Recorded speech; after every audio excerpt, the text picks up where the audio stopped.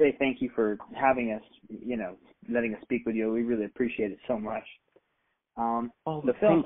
Thanks for having me on the show.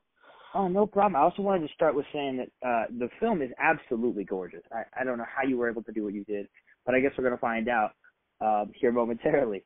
How long did it take to animate this, and how many animators did you have? The first 16 months, it was pre-production, building all the sets, which took quite a bit of time because we were in a half-scale lemur world. Lemurs are usually about 24 inches high, and our characters were around 12 inches. And a lot of storyboarding, and we needed to put a studio together in a warehouse in Northwest Portland, and also get our puppets fabricated, and that took about 16 months, and then production was 2 years, and then at the end of post we were north of 4 years to get to the last frame. Wow. And with regards to animators, we had our lead animator who animated the majority of the shots. Her name is Teresa Drilling, and then we had 3 other animators as well. So 4 total. Really cool. Wow, that's a lot. Yeah, to be accurate, there was more than 4 animators, but as far as animators that took on most of the shots, it was 4. Nice. Why lemurs? And just so we're clear, those are lemurs, right? Like you said. Correct. Well, originally, Two Balloons was supposed to be a live-action film, and when the aircraft hangar we needed to accommodate dirigibles became unavailable, we suddenly had a scale problem, and I turned to stop motion as a solution, and also to be able to delve into a medium that I've always been passionate about. And when we made that transition from live action to stop motion, we also transitioned from actors to puppets. And I felt when we got into the working with puppets that if we had animals, it would help us suspend disbelief. And I was trying to decide what they should be, and I remembered a passage from a book.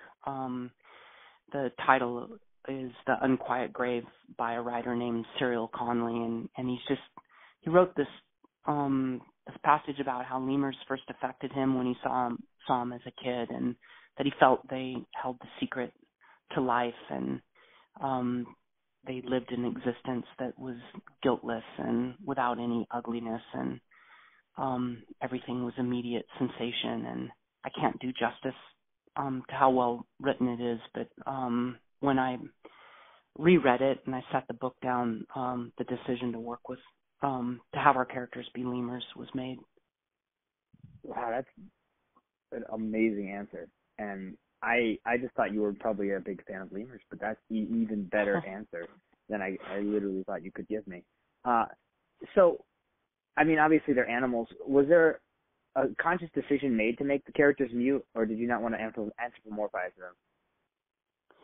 Well, the original motivation for the film came from music, from a song, and I feel like music's got a way of taking us away from intellect and going to a place of intuition, and that it's that musing kind of lyrical emotion that can happen to all of us when a song hits us hard, and it I think is almost like a daydream sort of state, and those musings that we have are ideas that happen. They're not verbal, and when I first got the idea for the film and the catalyst being the song, I kept listening to the song over and over again, and started jotting down ideas, and it felt like to include any dialogue would diminish the initial inspiration, and I wanted it to be more about the music and the sound design and the Foley. I think you made a great decision, because I think that having them mute really makes it more effectively told story. So I totally think you made a wonderful decision there. Obviously, this is it's stop motion. When you were making it, were there stop motion films that you looked to and said, I kind of want to make something that looks as good as that? Actually, visually, all the inspiration came from the 1930s and the 40s, and it was, I mean, literally thousands of reference images in folders, and the look was based on stills of the. With regards to animation, I'm a fan of all of it from the very beginning, like O'Brien and Harryhausen and some of the animation that Tippett created in the first Star Wars, and everything from Aardman and I'm definitely there's a lot of influences, but from as far as the look, it came from stills. Was the inspiration. I did like the look. It had a very steampunk, but more not steampunk look to it, you know? Because anytime I see a dirigible or a Zeppelin or something like that, I immediately think steampunk. Yeah, I guess there is that association. I love the production design aspect of filmmaking. It's my favorite part of filmmaking, and I knew that the characters needed to be in the air, and there wasn't a conscious decision to take any reference from a steampunk genre but I can see where that association happens for sure. Yeah, I wanted to talk about one shot in particular in the short that I just found breathtaking. It's the shot where one of the lemurs is, I think, hanging off the side of the dirigible, and then there's just the moon, pretty much up center on the camera, and you're just looking out on this endless sky. It's just one of the most gorgeous shots in the whole thing.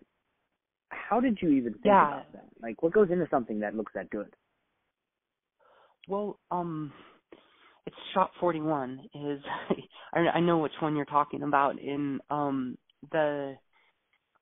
this one, we really wanted to make a film as analog as possible, and I think part of what you might be reacting to is just the handmade approach to what you're seeing. All of our sets and the ships and the puppets and our props, they're all handmade, and that same of ethos or motivation is in the backgrounds as well. Our matte paintings are hand painted. The clouds are all made out of wool. The stars that you see are pin poked through foam core, and there's mylar, strips of mylar like the emergency blankets behind the foam core being agitated by fans to create that pulsing look of the stars. And we, in the storm sequences, we even photographed, we built a Tesla coil, and then we photographed the lightning from the Tesla coil and brought that into the film to try to make it more real. Well, it looks really, really amazing when I saw that. What directors inspire you? Because obviously you wrote and you directed this thing. So when you look at your sort of influences on how you like to shoot, I know you mentioned you're really big into production design. I know there's a lot of directors who take that stuff very seriously, being the detailed natures of that sort of thing. So what kind of directors really, inspire you? Well, my Elvis is Wong Kar-wai's films, particularly the ones that he collaborated with Christopher Nolan, and I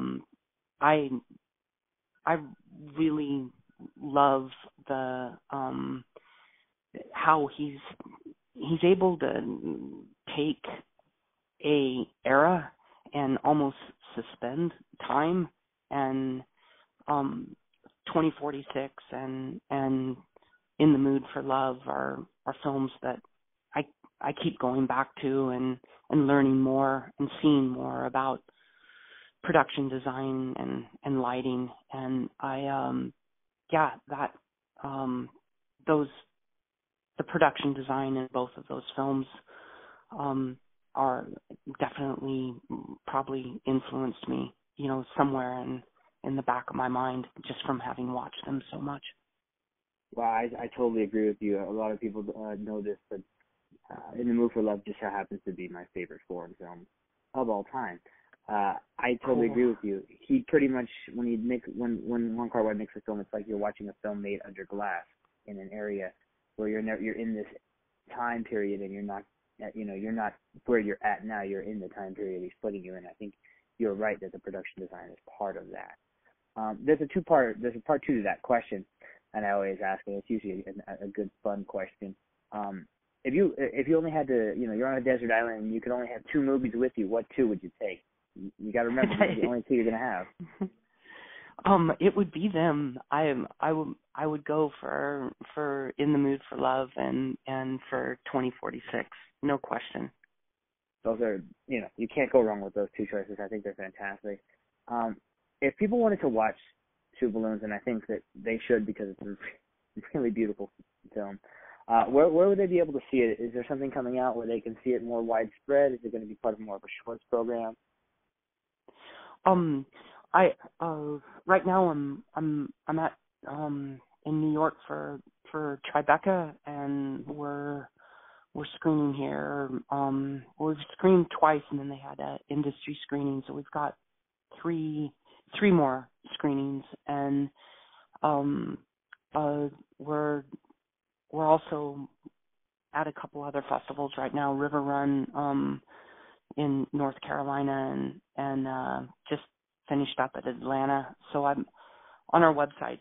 The film festivals are posted, and then we recently were able to get some distribution from What Media. It's OUAT Media, and they're based out of Toronto, and I think they're gonna work at being able to get the film on platforms we're all familiar with, like Amazon, and but I believe it's probably 3 or 4 months away, so the film festivals would be the best source right now. Awesome, and we'll put a link in the review of the short in, as well as a copy of the video for this in there as well, so people can check out the website and get to know where festivals are going to be at. And, if that distribution does come along, they can check out the film here. Because, like I said, I think it's a very breathtaking film.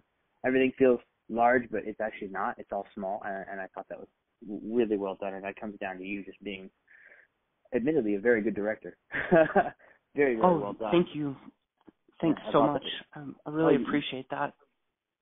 You're welcome. I mean, it was, I couldn't believe it when I didn't know what I was getting myself into when I watched it, and then I watched it and I said, wow, that was a surprise. Okay. I enjoyed that. I wanted to just really thank you for taking time out of what is probably a very busy day for you there in Tribeca. I know how that can be. To speak with me for even, 10 minutes, I appreciate it. Yeah, it's crazy here with the there's so many good films that you want to see, but you always feel like you're it's hard. I kind of wanted to take the catalog and be able to catch up with them later, and because you can't see them all, but I guess it's a first world problem that there's too many good movies to see. That is a good first world problem to have from my perspective. Too many good movies, because oftentimes there's too many bad ones that I have to watch too. So, so thank you so much, Mark. I appreciate you very much. And if you do ever need anything else, please let us know here. We'd be more than happy to have you on again. Ladies and gentlemen, that's going to be, the film is called Two Balloons. It's currently screening at Tribeca. If you don't get a chance to make it on Tribeca, this is the website that will be posted on the review above where the video is at. And check this out. Mark, thank you so much, and have a wonderful afternoon, okay? Great. Thank you. Hey, you're welcome.